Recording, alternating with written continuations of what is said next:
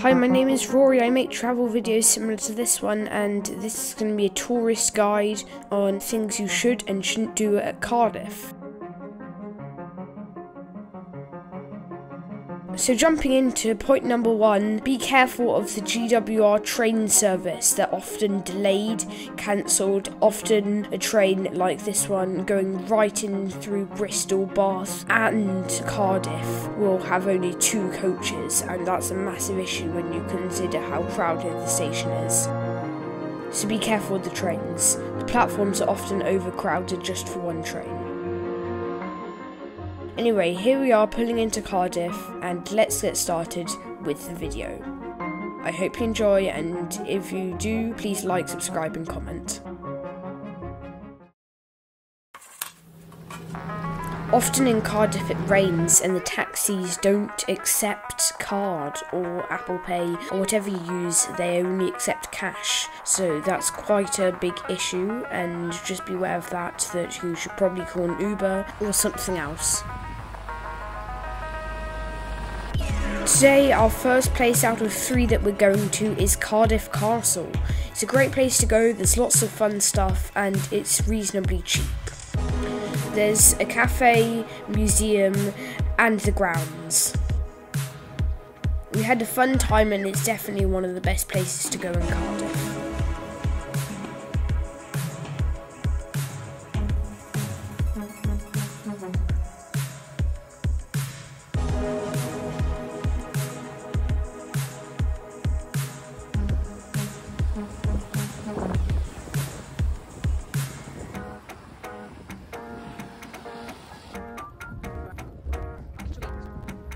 This is TechniQuest. It's a science centre just out of the main area of Cardiff.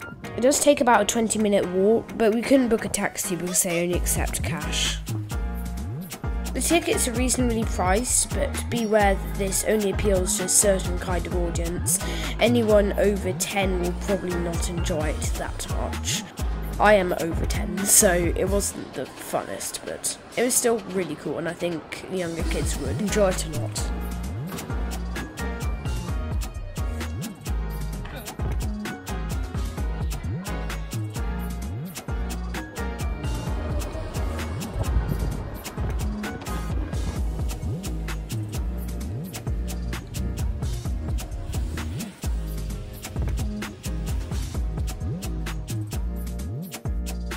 There is a Pret right by the train station. This can be very useful for if you want to get some food.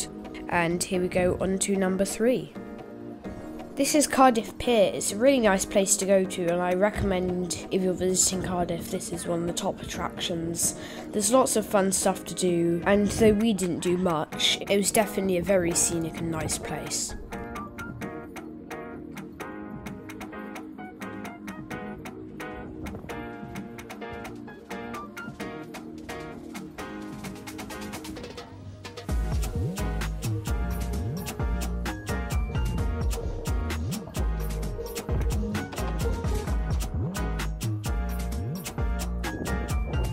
The last thing that I want to point out is that the naming system on the platforms is really confusing. There'll be 2A and 2B both on the same platform and the same track, and the trains will be placed at different ends of the same platform or track.